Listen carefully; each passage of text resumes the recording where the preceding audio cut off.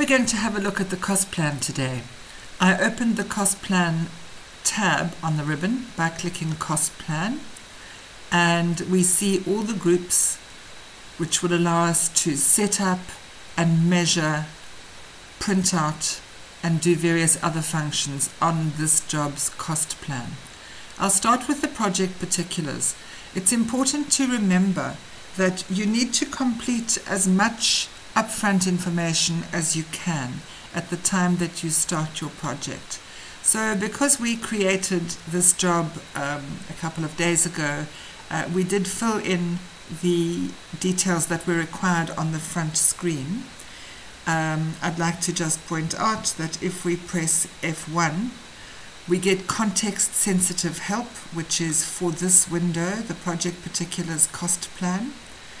It describes what you should enter for each of the inputs on the screen.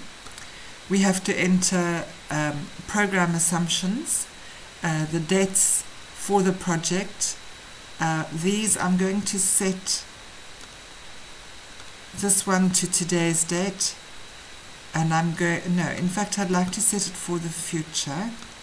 I'll show you why in a minute.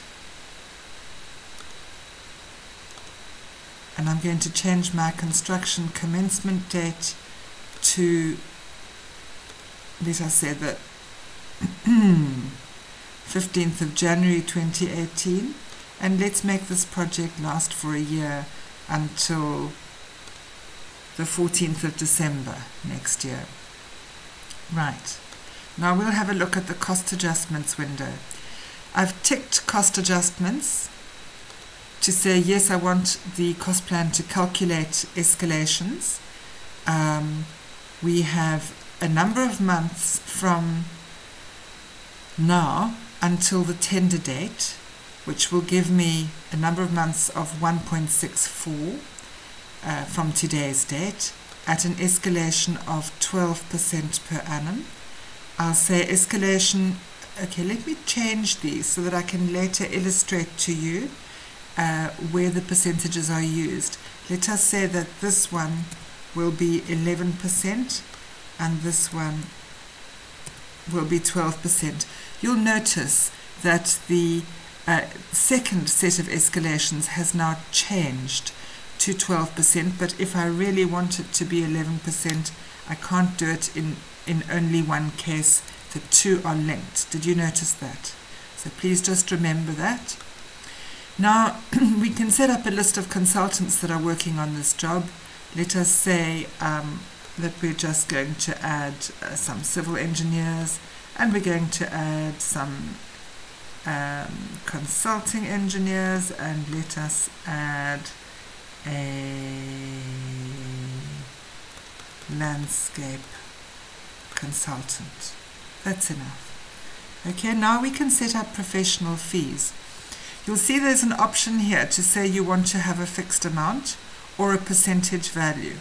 So it doesn't matter which one you choose, whether it is a fixed amount or a percentage value, you enter the amount here. So let us say professional fees are going to be 12%, project manager fee is going to be 9%, and let us say that disbursements, I've gone too far, disbursements will be 3% of the construction cost.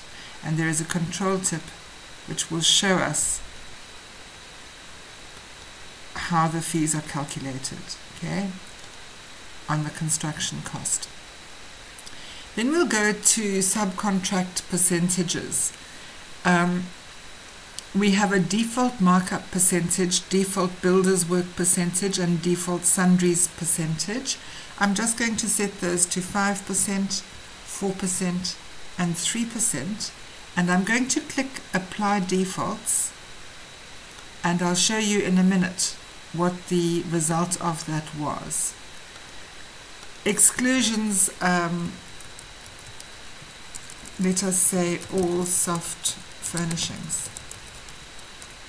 Anything that is excluded from this cost plan should be listed here. It actually prints on the cost plan so that you have a record that those things are not included in the cost that is calculated.